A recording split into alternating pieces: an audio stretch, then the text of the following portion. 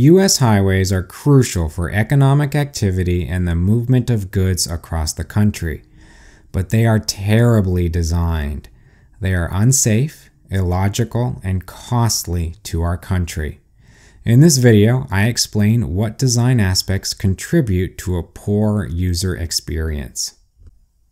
Highways are large, take up a lot of land area, and decrease the value of surrounding property.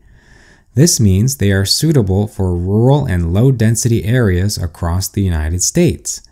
In short, highways are excellent for connecting two cities. They need large tracts of relatively straight, uninterrupted land with gentle curves and a low population that will suffer from building it. Since they are loud and polluting, you don't want to live near a highway. They are best suited for high-speed connections between two large areas of interest. Unfortunately, this is not how U.S. highways have been built in urban areas. The U.S. in the 1960s bulldozed downtown neighborhoods and businesses in order to construct them. This divides cities in half, making it very unpleasant to walk or bike across. It results in dead space that could be economically productive. This circle in Charlotte, North Carolina is directly adjacent to the most expensive real estate in North and South Carolina. And instead of a valuable business, apartment building, or neighborhood park, it's a completely worthless plot of land that costs money to maintain. Highways are not suitable for general purpose transportation. They serve a very specific role in our infrastructure. They are high-speed connections between two distant areas of interest. They do not belong anywhere near a city center. The rest of this video will be centered around different facets of U.S. highway design flaws. But first we need to talk about lane management. On a highway, the right lane should be for cruising and the left lane should be for passing. Once you complete your pass, you should immediately move over to the right to allow higher speed traffic to continue. This increases safety, speed, and throughput. I won't go into detail as to all the reasons why this is, but this is part of the reason that the German Autobahn has such a low fatality rate compared to US highways. Most US drivers do not adhere to this, and it is infuriating. Anyway, assuming that people should drive like this, a couple of design considerations must be adhered to make this possible. Highway entrances and exits should only ever be on the right side. Since the left lane is for passing, you should under no circumstance make a highway exit to the left. This adds conflict because a low-speed driver would have to traverse across the high-speed lanes to take an exit. Every single on and off ramp should be on the right-hand side with no exceptions. And if you can't design an interchange that adheres to this rule, then don't build one. The US puts entrances and exits literally all over the place. Sometimes they're from the right, sometimes they're to the left, and sometimes the dividing line is straight down the middle of a highway. This adds conflict, risk, and confusion, which leads to traffic and accidents. The American highway system has a fetish of trying to add connections to as many roads as possible, especially in urban areas. The point of a highway is to get on it and stay on it for a long distance. So it should be relatively difficult to access the highway.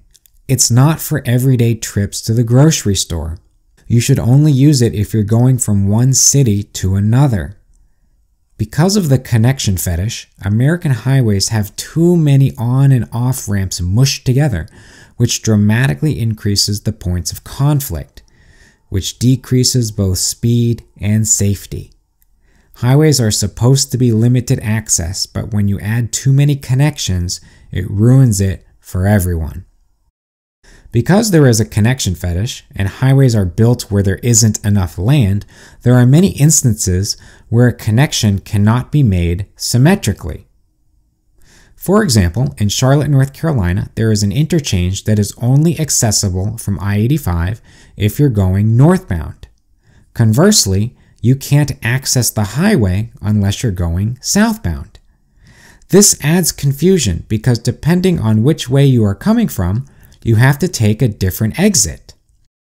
This is unnecessarily complex and only arises because of the urge to add connections through dense urban landscapes where there isn't enough space. Every exit should be accessible from every direction, and if you can't do that due to budget, land, or other constraints, then don't build the interchange. Let the highway pass through and build an interchange elsewhere.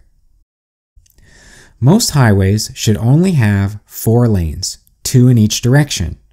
Since they are high-speed connections between 2 cities, the traffic on them should be high-speed, continuous, and low volume. In the rare instance that more lanes are needed, lanes should only be added to the left. Why? Because the left lane is for passing. If you add a lane to the right, it decreases safety dramatically, because now drivers have to make an extra lane change to take the next exit.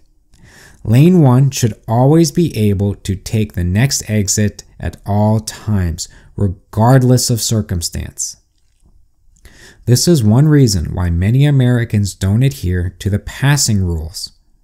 Lanes are added to the right and left all the time, and there is no standard of lane management, which means your lane could be forced off onto an exit at any time. If you're scared your lane is going to end, you'll get over to a middle lane to ensure that you can keep going forward. This adds slower traffic to the middle lanes.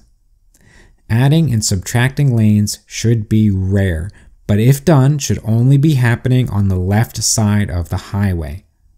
This lets the faster drivers choose to overtake you and the slower drivers keep their lane by default. If you implement all of the above aspects appropriately and drivers use the left lane only to pass, you can safely allow most zones in the US to have unrestricted speeds like they do in Germany. The only exception is when the highway is traversing very hostile terrain like the Appalachian Mountains or the Rockies.